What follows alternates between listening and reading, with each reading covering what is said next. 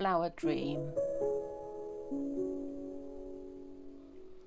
Deep within the pot of me, not cracked like mummy, not hung on the wall, slipping downwards, a glassy look which never met my tears.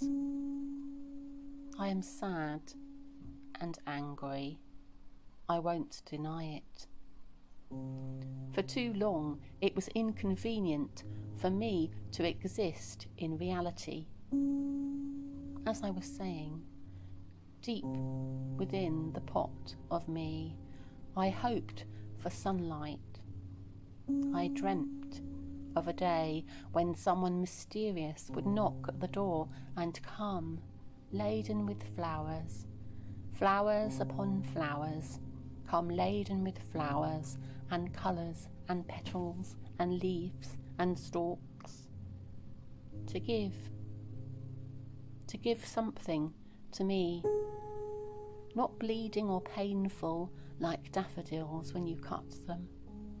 My sister was horrified.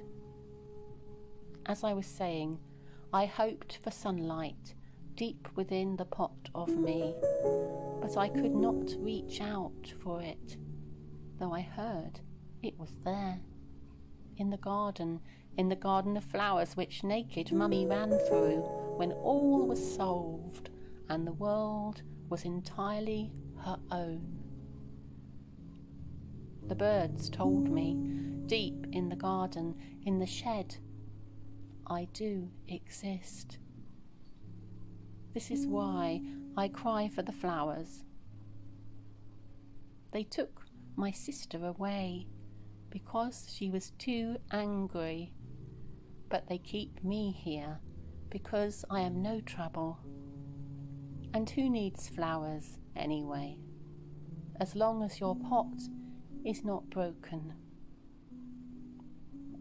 As I was saying, not cracked like mummy, but empty nonetheless. And the flowers are so beautiful, a beautiful dream for me.